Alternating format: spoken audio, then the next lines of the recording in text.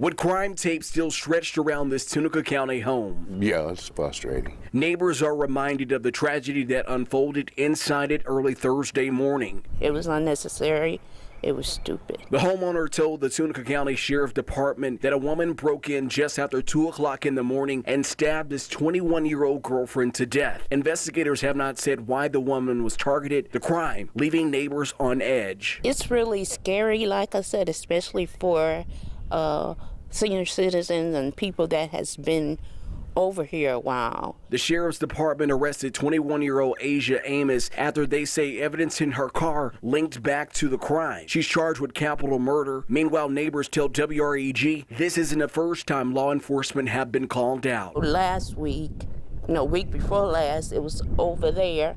Last week, it was my husband's car. The week before that, it was this neighbor right here. The couple, who asked not to be identified, believes crime needs to be addressed in this mobile home community, and they say increased law enforcement patrols haven't stopped everything. I think they're doing a fantastic job, but they can't stop everything. They got a whole county to look at.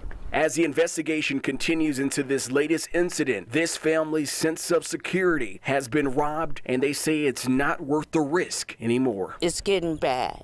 It's getting real bad, and we're going to be moving. Reporting in Tunica County, Jordan James, WREG News Channel 3.